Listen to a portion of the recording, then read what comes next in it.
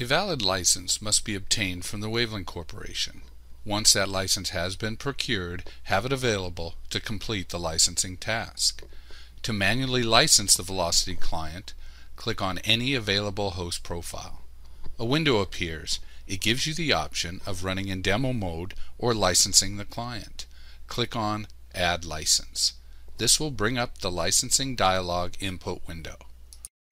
Each field in the license dialog window must be filled in using the license data you received from Wavelink.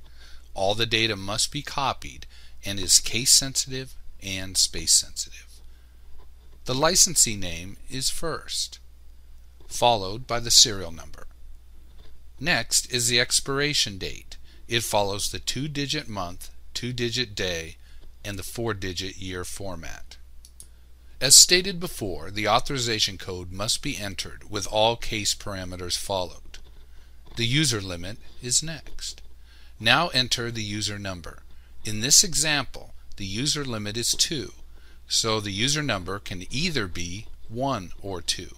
If the user limit was 100, the user number could be between the ranges of 1 and 100. The only thing to remember is that each device must have a unique user number within the range. When finished, click on Add License. When valid license data is entered, a message will appear at the bottom of the screen stating License added successfully.